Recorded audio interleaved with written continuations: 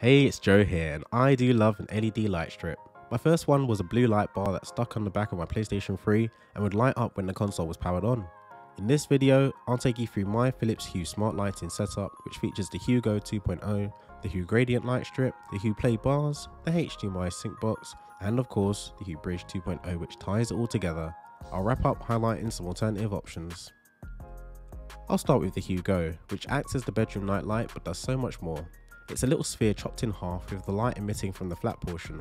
It has a little integrated stand which gives this sort of sloping angle, or it can be set with the LEDs facing straight up for that uplighter effect.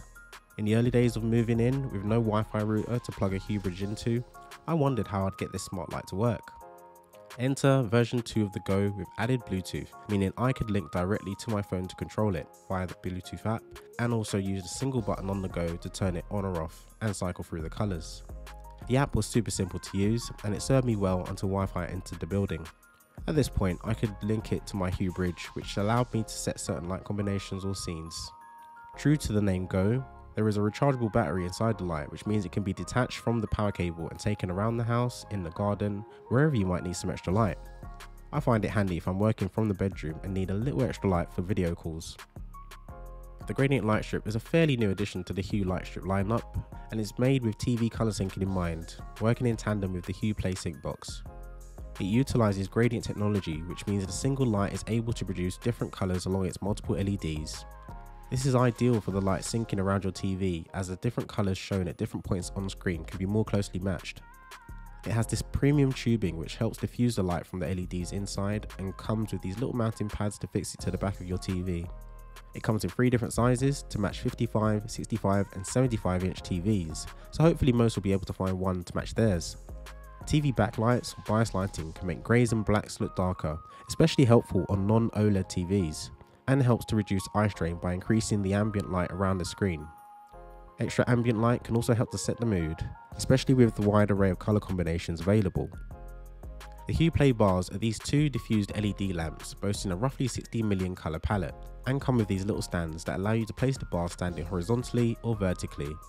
I have mine standing horizontally either side of my entertainment setup, working alongside the Hue Gradient Lightstrip to blanket the wall behind with colour.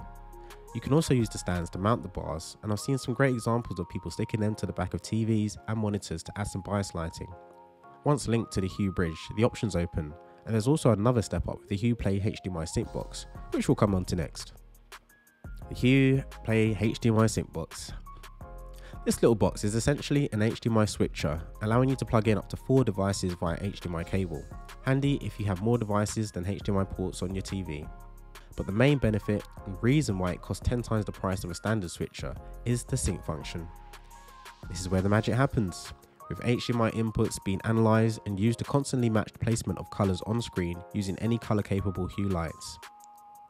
This can be activated using its own Hue Sync app, allowing you to change the intensity and brightness, or change the sync mode to suit video, music or gaming content. For those using a TV and source that are HDMI 2.1 capable, the sync box is unfortunately not able to allow for 4K 120Hz pass-through. This is the heightened resolution and frame rate combination possible with next-gen consoles such as the PS5 or Xbox Series S and X. The future is slightly brighter, and there is a software update coming, hopefully in September or October 2021, which will allow for 120Hz pass-through, but only up to a max resolution of 1080 or 1440 due to the sync box not fully supporting HDMI 2.1. 4K pass-through at 60Hz is already available. The Hue Bridge is the brains of the operation.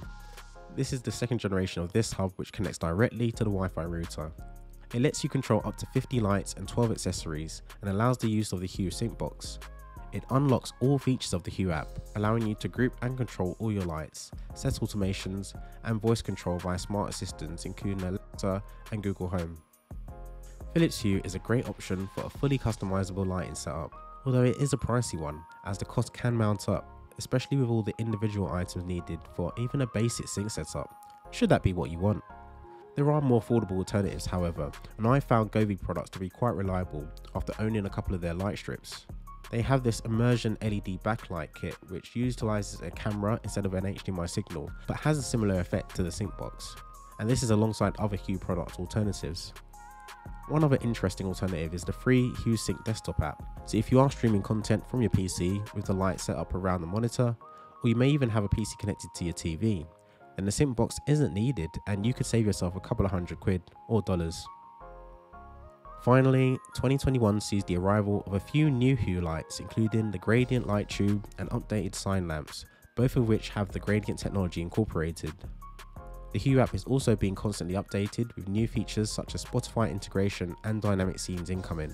But I think for the clean setup look, massive selection of form factors, and wide integration with many other smart device manufacturers, the Philips Hue ecosystem can be a great option to add some smart light into your home.